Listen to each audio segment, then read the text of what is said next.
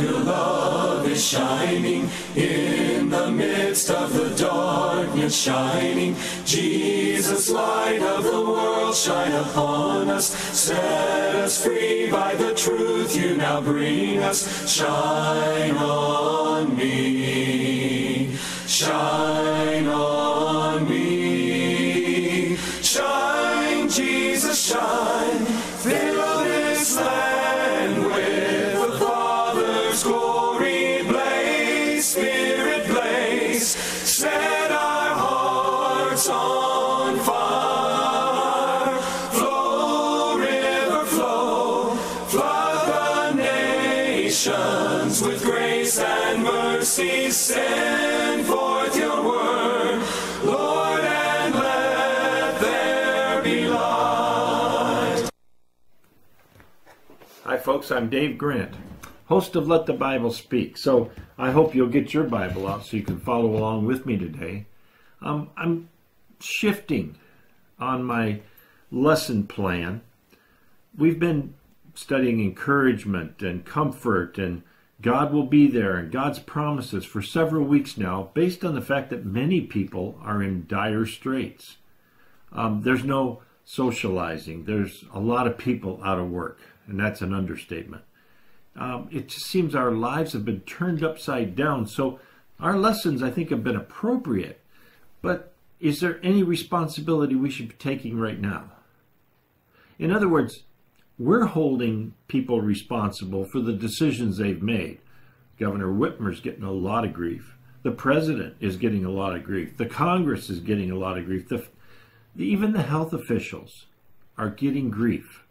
And that is because as things get a little bit looser and we're a little bit more feeling safe, we seem to be finding fault. And I want to talk today about the difficulty of making good decisions. And of course, because this is the Bible program, we want to look at the way God wants us to make decisions. How do we make godly decisions? And I think this is going to be a 2-weeker. So if you'd like notes to go along with the lesson, and then you can have that to look at next week's lesson as well, I'd be happy to send you a copy. I can send it by mail. I can send it by email, just about any way that you want. So go on our webpage, letthebiblespeak.net, and if you would like a copy of the lesson, just email me or call me. And throughout the program, you'll see my phone number on the screen. Now, I'm going to do things a little differently today. I'm going to take a break halfway through. I'm going to go about 14 minutes, and then I'm going to do the last part of the program after our short break. And during that break, you'll see the Bible courses that we offer free of charge. You'll see the Bible, His Eternal Plan, and you'll have our address at the Church of Christ.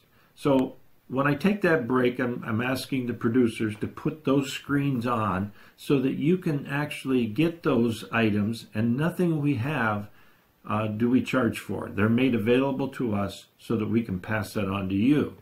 So let's get into this idea of our taking responsibility. Now, I think if you've been thinking the way God would think, and this is my opinion, you would be trying to do whatever's best for everyone. In other words, they're forcing masks at Menards now. And of course, I go to Menards a lot. And so if you go in and you didn't bring a mask, they'll sell you one at the service desk for $1. And some people are upset about that. But in fact, haven't we seen too many people die already? And it is the virus, and they've identified that. And you might have a conspiracy theory here, but I don't believe in that. I believe people have actually died and been buried or cremated, and I don't want to be part of that problem. So I've been wearing my mask everywhere I go, and every once in a while I realize, whoops, I forgot it, and I run back to the car to get it. So the discontent with the decisions that have been made, I think if we study our responsibilities, we may realize we're not really perfect in making decisions either. In the past, we've had men's retreats in Gwyn. Jim Larson, my co-host, has organized them and got speakers for them. And the man who wrote His Eternal Plan, Jerry Tallman, which I offer at the break, you'll see his book. I'll give you one free of charge if you'd like. Well, he was doing a men's retreat up front and personal in Gwyn. And my friend and an elder in our church in Escanaba, Jesse Huff, takes notes like crazy. And he took notes during Jerry's talk, and this was several years ago. And he sent them to me and says, maybe this would work on in your bulletin or as an article. Well, it did, but I just can't let it go. It's too valuable to not share it with you. And I am at that point where I want to see, okay, so what are we doing to improve the situation? Are we making good decisions?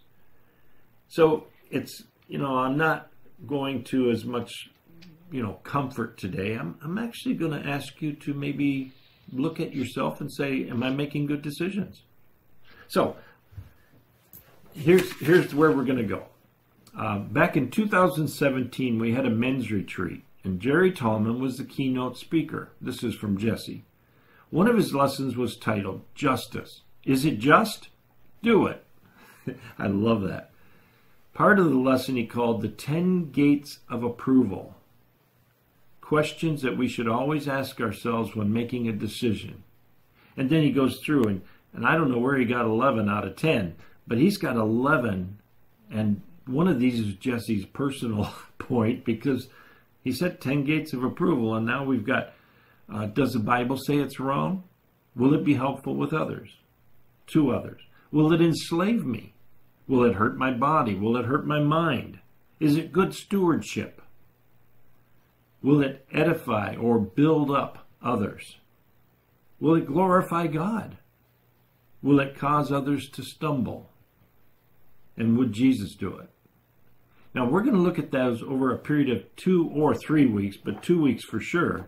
And I thank Jesse for taking such good notes and having this for me. This is wonderful, because I think it's something we need to do right now. As a nation, as a Christian nation, as believers in Christ, we need to be making sure we're doing things the way God would want us to do them.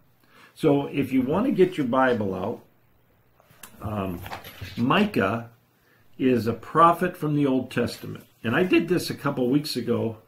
Let me see. It was back when Jim Larson and I did our special 1-hour programs. Micah was referred to there, to love mercy. But I want to read that text again. And if you have trouble with Micah finding it, because it's a small one, don't be bothered by going to the table of contents, because that's what I'm going to do right now. Sometimes it's just a little bit harder to find things when you're actually on TV. 923 is the page number if you got the Bible from us. 923. And I want to look at Micah and then go over to verse 6. Here it is. Micah 6, verse 8. But I want to set the stage for this, because I know a lot of times repetition is the best teacher. So if you remember this discussion, that's fine. It will just seed it even better, because this scripture has been on my mind now for quite some time.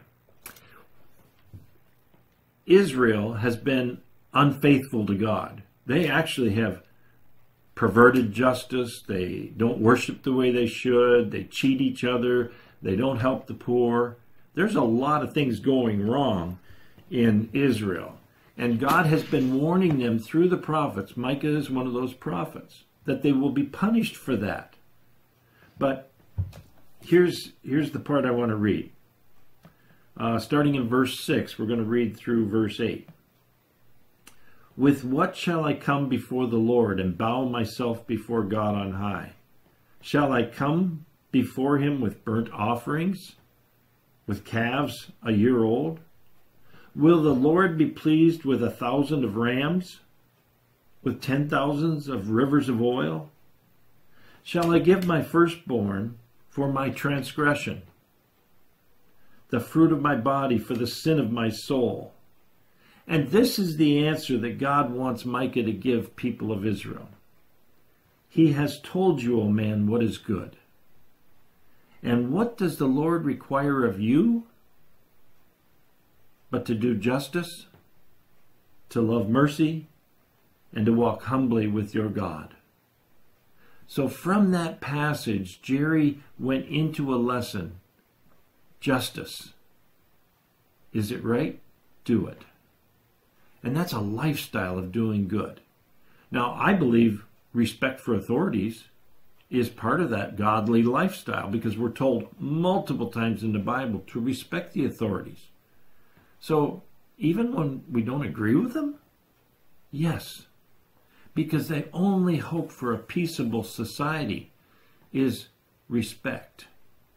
Now, our elders kind of watch out for us in the church. They're our shepherds. They teach us, they help us grow, and they watch out for the wolves and the sheep. So when they have to make difficult decisions, such as the president and the governors have, do we respect their authority? Do we follow them and make their job easier? Or do we kind of buck at it and say, no, I don't like that?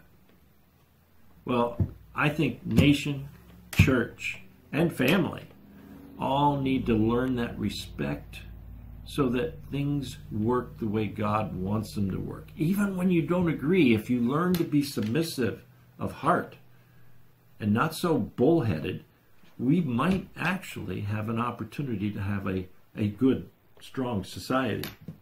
So I'm going to focus in now on verse 8. What does the Lord require of you? To do justice, to love kindness, and to walk humbly with your God.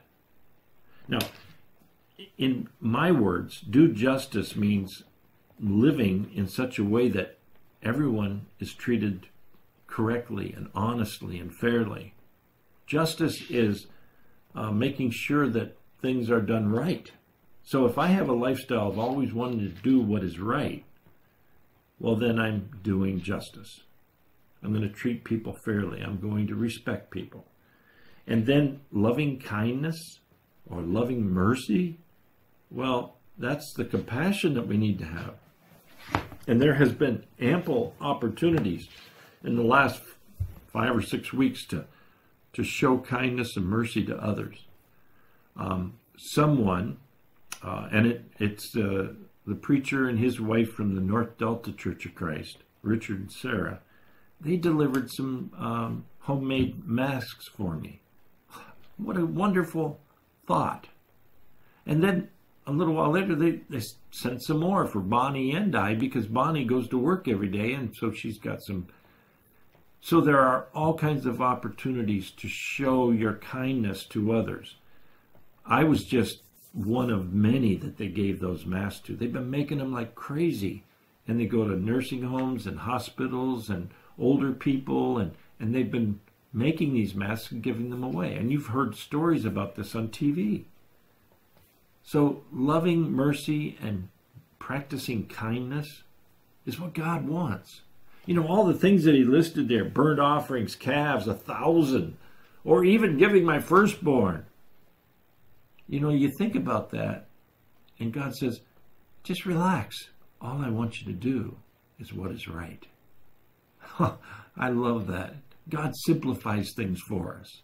And so we're going to look at, well, okay, how do we live justly? How do we live in such a way that people will be blessed?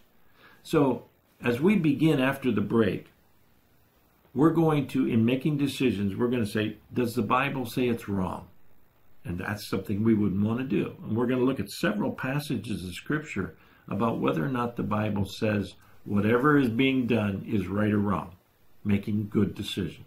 So I'm going to take a break at this point. And don't forget, these Bible studies, Bibles, and the book by Jerry Tallman are all available free of charge. So you can jot down the address and let me know you need it. We're going to be looking at, does the Bible say it's wrong, in our discussion of how to make good decisions. So let's take a look at the Gospel of John, chapter 12. Matthew, Mark, Luke, and John in the New Testament. John 12 and verse 48. And I'm going to actually add a little bit to that, but we're going to start in verse 48. Jesus is preaching, and he's sharing the good news, but along with good news is a rejection of it is bad news. So you can't get away from that. So when Jesus speaks and says, this is how you please God, those who reject that word, of course, it's kind of bad news. But for those who accept that, it's very good news. Now, when I look at Micah and his statement, do justice, love mercy, and walk humbly before your God, if the people reject that message, then in fact, it's bad news. But if they accept that, God is making things simple to understand. Just do what is right. And then it's very good news. Now, does the Bible say it's wrong? John 12:48. The one who rejects me and does not receive my words has a judge. And the word that I have spoken will judge him in the last day. For I have not spoken on my own authority. And this is Jesus talking. But the Father who sent me has himself given me a commandment, what to say and what to speak. I know that his commandment is eternal life. What I say, therefore, I say as a Father has told me. Now, when I look at that, I realize, okay, so Jesus is being quite clear, just so they understand. I'm telling you what is right. If you follow my teachings, then you'll be pleasing to God. So, how does the Bible say it's wrong? Well, let's look at Jesus' teaching first and foremost. And then from his teaching is teaching by Jesus to his apostles, and that's written in all of the rest of the New Testament. So if we want to know what the Father wants from us, what does God require of us? Is to do what is right. And so we make good decisions on whether or not it's right or it's wrong. A lot of them are quite simple. Do not kill. Well, I guess it's simple until you get into the 21st century in the United States of America, because they're killing babies through abortions every day. So I guess it does get muddy at times by people who have not been trained to follow God's word. God gave life. We're not the ones that should be taking it. Now that's another lesson for another day. But so John 12:48 says Jesus' teaching is important. Now, I'm not going to read this other one, but Matthew chapter 7, right at the end of the chapter, 24, 25, 26, is about the wise man building his house on the rock, and the storms of life will not knock it down. But the foolish man builds his house on the sand. And when the rains come and the storms come, the fall of the house is great. And Jesus said, be like the wise man and put my teachings into practice in your life, and you will be on the rock that lasts forever. So Jesus did this kind of teaching all through his ministry. And then the apostles carried that on for the whole first century. And that's where we come from as believers in Christ today, is that we follow, or we let the Bible speak. We let Jesus teach us. So is it right or is it wrong is going to be our judge in the last day. Now, I'd also like to turn to Galatians chapter 5. This is in the New Testament, so from John, you just keep going toward the back. It goes John, Acts, Romans, 1st and 2nd Corinthians, Galatians. So it's not too far away. And just turn over there, and in Galatians chapter 5, which is toward the end of it, we're going to read a passage that will kind of, it seems like it's a no-brainer to me, but of course I've been doing this for a long time, And I've read it so many times, it's quite clear to me. But he identifies what the sinful nature is, or the flesh. In the NIV, and I grew up reading the NIV, so the sinful nature was what I understood. But in this particular passage, they call it the works of the flesh, which is going back to the original language a little bit. The flesh or the sinful nature is the same thing. Are you wanting to be a spiritual being or a flesh, earthly, physical being? I want to live forever with God. So I'm going to seek to do the things that are not of the flesh. Now, verse 18 says, if you are led by the Spirit, you are not under law, or under the law. Now the works of the flesh are evident: sexual immorality, impurity, sensuality, idolatry, sorcery, enmity, strife, jealousy, fits of anger, rivalries, dissensions, divisions, envy, drunkenness, orgies, and things like these. Those are the obvious ones, aren't they? I warn you, as I warned you before, that those who do such things will not inherit the kingdom of God.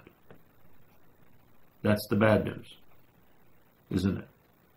Well, what happens if I've done those things, but I don't want to do them anymore? Well, that's called repentance.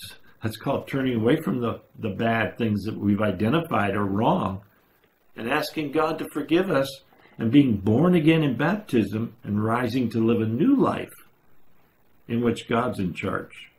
And you take your direction and your orders from the commander-in-chief, which is our Creator. So when I look at that, I just want to identify what isn't right so that I know what not to do. And there's another passage very much like it, and it's in Romans 1. So if you go back just a few pages to Romans chapter 1, this is one of my passages that I look at, the frustration that God must feel when people who know what it is to do the right things do the wrong things. It's just got to burn him up. And he says in Romans chapter 1 that if we continue to persist in this disobedient lifestyle where we do what we know is wrong, at some point we cross a line in which we can't find our way back. And God doesn't want that to happen, but we become so callous and so tough because of sin that we're not bothered by God anymore. So let's take a look at Romans chapter 1. That whole chapter is an excellent chapter. But let's take a look at verse 28 and following. They did not see fit to acknowledge God. So God gave them up to a debased mind to do what ought not to be done. In other words, you're headed for a debased mind by doing the evil things. God let them. God gave them up. That's unfortunate, but what are you going to do? If somebody persists in their disobedience, and we all have experienced some form of that in our families where somebody just doesn't want to follow the rules, and at some point you got to say, well, this is our home and this is the rules we're going to follow, and you know what comes after that. So then in verse 29 it says they were filled with all manner of unrighteousness. That's not right. Evil, covetousness, malice. Malice is planning to do something bad, something evil. They are full of envy, murder, strife, deceit, maliciousness. They are gossips, slanderers, haters of God, insolent, haughty, boastful, inventors of evil, disobedient to parents, foolish, faithless, heartless, and ruthless. Though they know God's righteous decree that those who practice these things deserve to die, they not only do them, but they give approval to those who practice them. That is a tough passage of Scripture, isn't it? If we persist in that kind of a lifestyle, we're actually not going to see the kingdom of God. And I would suggest to you, the whole purpose of this first point, does the Bible say it's wrong? We have two passages, and there's others, that clearly define the evil things that we need to avoid and get out of our lives and turn our lives over to God. In so doing, we can have the hope of eternal life in the kingdom of God. I like the fact that it says, they not only do these things, but they approve of those who do them. That's an important point to end on, because if we don't say, I don't agree, I think that's wrong, then we, by default, are saying, well, I'm giving my approval by my silence, by my submission to that. So this is different than not submitting to the authorities that are in place. For instance, you may not like Governor Whitmer and her choices. Okay? That's a possibility. I mean, there's a lot of people. I was just standing in Menards at the entrance, and a lot of people voiced their disapproval. Well, think about that. You can disapprove of someone's decisions or what the decisions they make, but you're not showing the respect for authorities as God has asked you to. Now, if someone is beating somebody up really bad right there at the entrance to Menards, and you don't show your disapproval for that or try to intervene in some way to help that person, then you're not showing mercy or kindness. And you're just, okay, well, if he wants to beat him up, I'll let him. Well, that's wrong. Do you see my point? You could say Governor Whitmer's wrong in her decisions. You could say that. But the key is it wrong? Because we make our own decisions too, and many times they are wrong. Why not show some respect for someone who has the responsibility to watch out for us? You know, if you're a Republican, you find fault with a Democratic governor quicker than a Democrat will. And you don't have to be a Republican or a Democrat to show respect for authorities. Thank you for being with me today. I hope this is a blessed week for you. God bless. The Father's glory blaze, Spirit blaze, set our hearts on fire. Flow, river flow, flood the nations with grace and mercy. Send